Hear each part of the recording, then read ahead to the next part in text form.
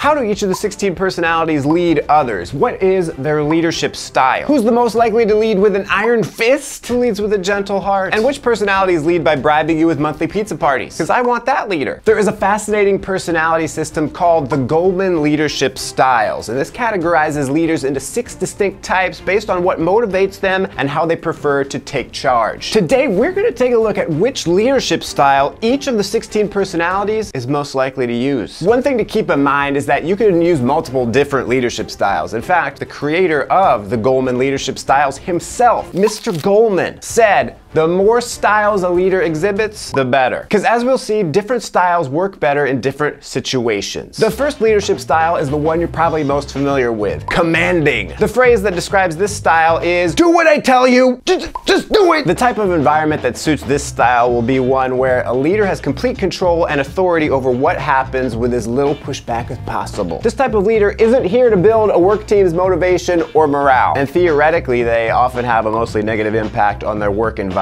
But that doesn't mean this style of leadership is bad. In some cases, you need to use this style. When things are running out of control or need to get back on track, that is when the commanding leader shines. For example, a project manager who needs to turn around a struggling company or someone leading a crisis response team, they both need to use this style because stuff needs to get done right now or there will be major negative consequences. This style's struggle area is going to be situations that require a more tactful or empathetic approach to handling employees and customers. You probably don't want a commanding leader in a place like a local flower shop or like Build-A-Bear workshop. Build-A-Bear now!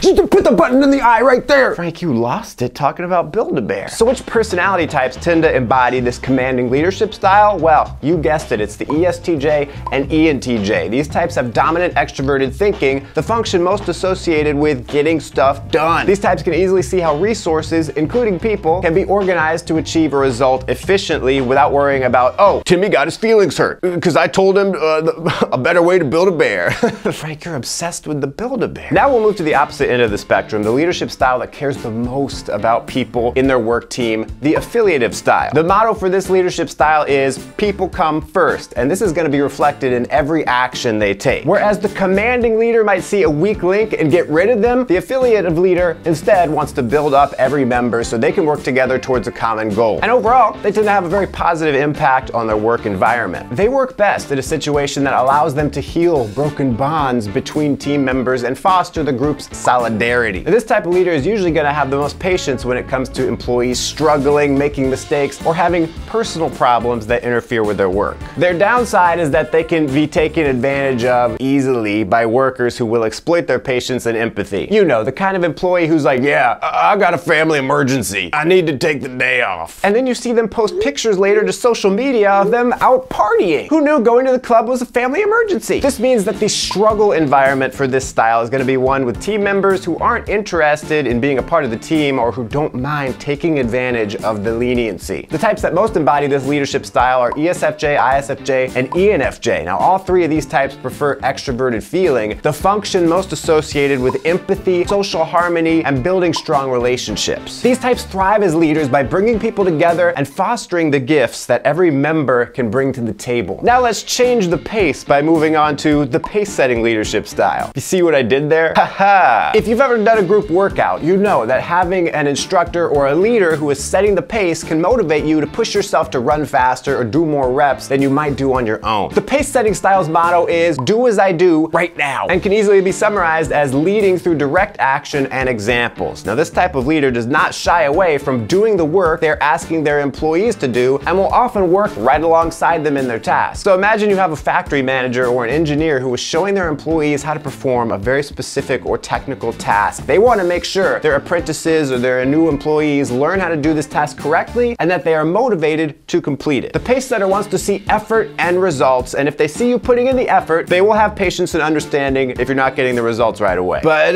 they gotta see the results eventually. As such, they thrive in environments where they are leading people people who are generally competent and care about the work they're doing. On the other hand, the pace setter is really going to struggle with work teams that aren't actually interested in doing their job. So imagine a retail employee who shows up to work just to get a check. They aren't even interested in learning how to get better at folding clothes or selling basketballs or whatever. I mean, imagine that. So employees like that won't be interested in following the pace setter's pace, which can cause the pace setter to get frustrated with their pace. This is not a good situation. The types that most exemplify this leadership style are the ISTJ, the ESTP, and the ISTP. Now, these three types are all practical thinkers, people who like things to be done in a matter-of-fact, logical way. They don't like to waste a lot of time on what ifs or think about how different the work could be. Instead, these three types know what needs to be done and they do it. They aren't afraid to dive right into the action themselves to ensure that their work gets done the way they want it. There is another leadership style that likes to be hands-on, but is a little less productivity focused. That's what I'm talking about, less productivity. The coaching leadership style has a simple motto: try this. And their goal is to help people in their work team by giving them realistic tools and methods to achieve the desired results. So instead of seeing the group as a whole where everyone can work together to achieve great things, the coach tends to notice the individual strengths or weaknesses of certain members and tries to coach those people to be the best that they can be. Coaching leaders can be hard on the people they work with, but at the end of the day, it's because they want the best for whoever that person is. Like, they see some form of potential and they want to help them get there. Now, this means they will be the first to cheer you on as you succeed, but also the first to point out your mistakes when you mess up. These types will shine in an environment where they have a personal passion for what they are doing, and also where they see untapped potential in those they are leading. On the flip side, if the coach isn't interested or they don't genuinely think anyone around them is worthy of their coaching, they're gonna feel largely unmotivated and disinterested in helping. The two types that are likely to embody this type of leadership are the ESFP and ISFP. These two types prefer extroverted sensing, and therefore they like to be hands-on. This also makes them adept at noticing small mistakes that someone might be making and offering suggestions on how to perform better. They also prefer introverted feeling, which leads them to typically form stronger relationships with individuals on their work teams as opposed to the larger whole. Now on to the visionary leadership style. Before every intuitive out there says, "Oh, Frank, I'm the visionary, that's me," let me explain the nuances of this style of leadership so you can really understand what it's all about. The motto of the visionary is, "Follow my vision, come with me, come along with me." I made that so creepy. The primary trait they have is confidence in their own vision of a desired outcome. Unlike some of the other styles, the visionary is not often concerned with the opinions of others in the group unless they directly contribute to the vision's success. So what this means is that someone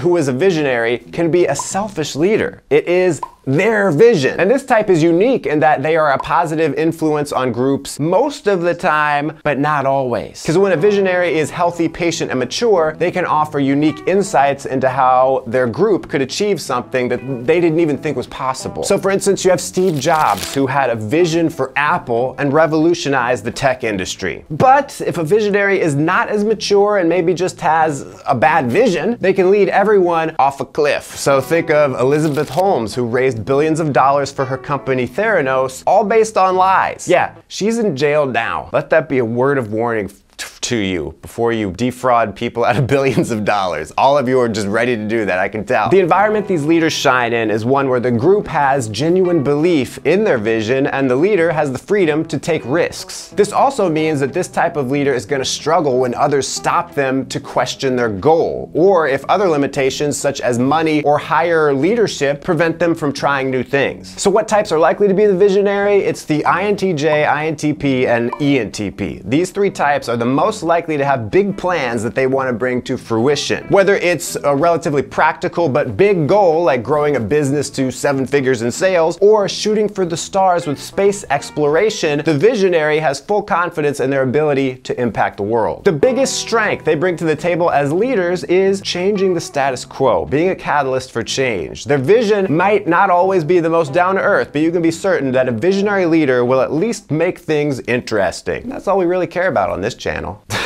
Last but not least, we have the democratic leadership style. The motto for this style is, "What do you think?" and is all about fair and productive teamwork. Unlike the affiliative leadership style, which is focused more than any other style on people, the democratic style is focused on the end goal first and foremost. The democratic leader believes that big goals can and should be achieved through collaboration, team-focused leadership, and open and honest communication. As the name suggests, the democratic leader typically listens to the group, gathering input from everyone involved before coming to a decision. When a decision is made by a democratic leader, there's a good chance that you can trust it was made in the best interest of the group and most likely by a group majority. They're not just going off on their own making weird decisions for no reason. This leader shines in environments where everyone tends to share a general purpose or set of values. So if everyone can agree on what the future should look like, the democratic leader can do their best to make that a reality. On the other hand, they're going to struggle with work teams that have wildly conflicting values or group goals. If no one can agree what we're working towards, the democratic leader is going to struggle to create a plan that makes everyone happy. The types that are most likely to be democratic leaders are the ENFP, INFP, and INFJ. These three NF types like to create a vision for the future, but they also believe that people are valuable parts of any plan worth having. NF types in general tend to be the best types at navigating complex social situations, and this gives them an edge when it comes to looking at a group's opinions on complex issues and using that information to decide how they should move forward. Let me know in the comments what leadership style you think you fit into. And until next time, stay cool and attractive.